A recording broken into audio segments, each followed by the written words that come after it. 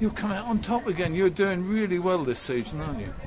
Yeah, I think, you know, all credit to the lads out there. They've worked incredibly hard this year. Yeah. And compared to where we kind of were towards the front end of the season, October, you know, we were probably languishing in 14th, 15th place and a long way off where we wanted to be. Yeah. And then, you know, the lads have really turned it around and pushed ourselves up to the playoffs. So seem to just keep fighting all the while.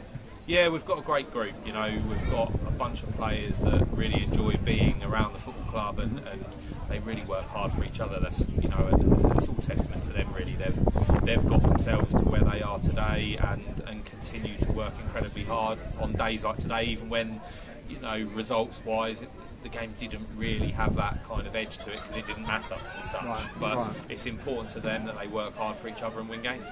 You and the team are now in the position of fighting a big battle to see if you can get up another rung of the ladder, aren't you? Yeah, of course, yeah. You know, we've made the playoffs. Huge game on Tuesday night against Canvey Island, and hopefully we look forward to a final on Friday against, you know, either Stowmarket or Brentwood, whoever sort of comes out on top in their playoff on Tuesday. So, you know, two big games ahead of us, and, you know, we're really looking forward to it. We're just going to take each game that comes. We're certainly the underdogs going into it.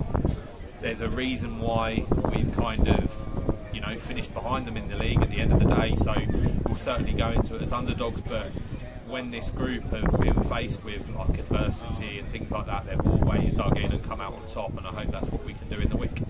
Final question.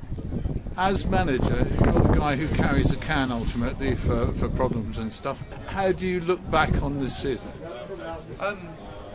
I'm immensely proud of the group, first and foremost. I think, as I touched on earlier, we had a poor start to the year.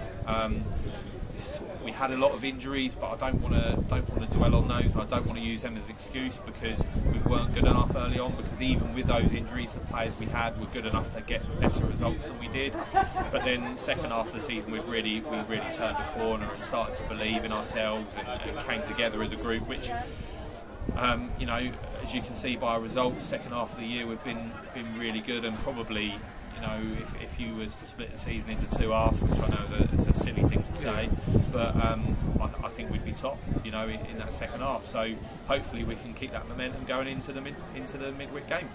And away into next season. Yeah, exactly that. Thank you so much, Stuart. Thank you, mate. Thanks a lot.